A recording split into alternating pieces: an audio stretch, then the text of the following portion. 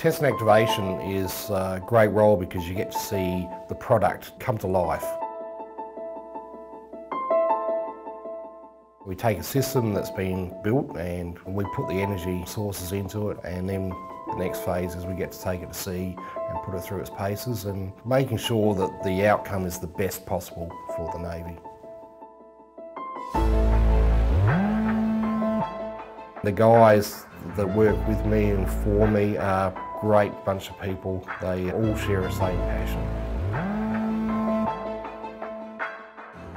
From my early days when I was a technician, I've moved up into other positions, and also having the opportunity to go to university and do a Masters in System Support Engineering.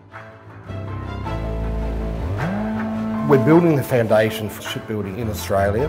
We've created the foundation and it enables us to move forward and train new people as they come on board because we have the subject matter experts.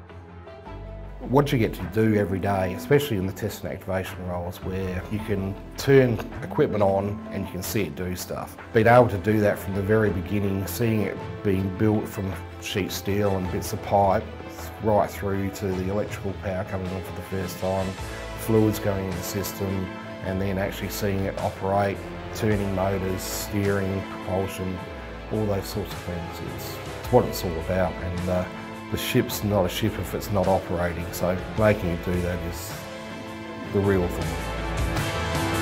My name's Bruce McIntee, and I'm the Test and Activation Auxiliary Systems Manager for the Air Warfare Destroyer Program at Osborne in South Australia.